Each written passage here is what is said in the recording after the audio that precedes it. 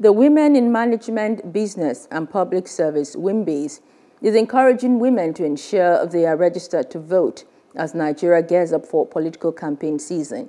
The Executive Council chairperson of the group, Ngova Nwankwo, stated this at a press briefing to outline plans for WIMBIZ National Conference. WIMBIZ started from humble beginnings, and over the last 20 years, we've impacted in excess of 200,000 women.